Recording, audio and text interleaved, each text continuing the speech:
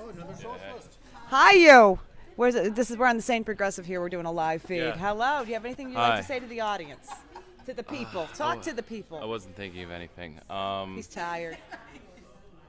My mind's scattered. That's all right. No, but I'm also. I loved your coverage of the GNC. Thank and everything you did there. Thank you. Want to tell the audience to look left, look libertarian, and go beyond the normal boundaries of what you consider to be possible.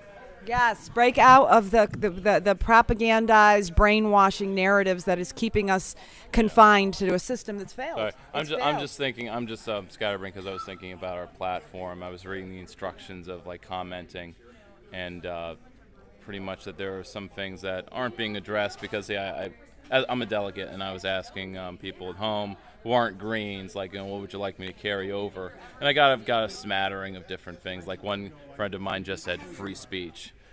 Don't know what that means. But some said, like my roommate is on the autistic spectrum, and that's something that we should have, and especially lately with the Jill's an anti-vaxxer and that kind of smearing. There's so much dialogue that is not, the There's media does not expand or inform or get people to think. They just get these talking points, and there's so many important conversations. So it's just tons of misinformation, even about what we're not talking about. Yes. So there's many layers and nuances that we can come to if we start talking honestly. So I took the train here from New York. Oh, that must have been a long journey. It was 2 days. Sir. Long journey. But I enjoyed it. I liked not going through the security stay at the airport, and I liked meeting people on the train, which was possible. I got to leave my seat and talk to the Greens that got on in Chicago. It was very nice. So, how are you perceiving the the convention so far? Well, I'm enjoying it. I've been to a few conventions before, and this one is just as good as the other ones. Meeting new people, meeting people who are like-minded. If you ever feel alone, you should find the nearest convention. I mean, nerds and geeks do it with comics and stuff. They go to a convention. I know. This is like, yes. So, the same is true with politics. And in fact, if you're feeling alone or lost, and consumption doesn't seem to do it for you, or it doesn't seem enough, go look into politics. Politics needs to be cool again, because being apolitical. We're not cool? I thought we were cool. Oh no. We are cool. I thought we were the coolest. Cool. We're not the coolest. Oh. It's absolutely cool, but it's just I'm in Albany, where it's always been a. You're in Albany?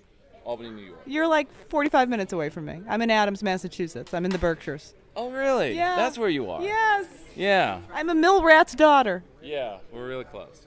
So in Albany, it's a one-party town. So it's always been very hopeless when it comes to affecting political change. Like if I would ever go door knocking, people are, even when talking about possibilities of being third party, the possibilities of outsider politics, there's still kind of there's nothing we can do on our own, and I just came from a talk, and there were some good workshops. Left Forum in New York City had a lot more, but there's some good workshops here, and one was about the money supply, that the money supply is privately controlled. Yes, and so, Federal Reserve, that's something everybody should learn about. But under the Constitution, we have the ability to create our own money, rather the U.S. government can. And so, usually when it comes to U.S. policy, we've done one of three things. Repatriate, say, the national bank, right, the Fed, like Jackson in the 19th century did or whatever. Then there's the stopping of private money creation. And then the third thing is then the public, or rather the government making money. Yes. Usually, throughout world history, governments have done one of these things, but you need to do all three. Because if you just do one, like say, if you just create public money for public works, you make a lot of debt that then private banks then control. If you just renationalize and create a national bank, like England has, or state banks, you still leave money creation in the hands of private institutions, and they will still control the flow of jobs, resources, and so on. And if you just do that middle thing I mentioned, the ending private money creation, but don't create public money, then you create a depression. Yeah. So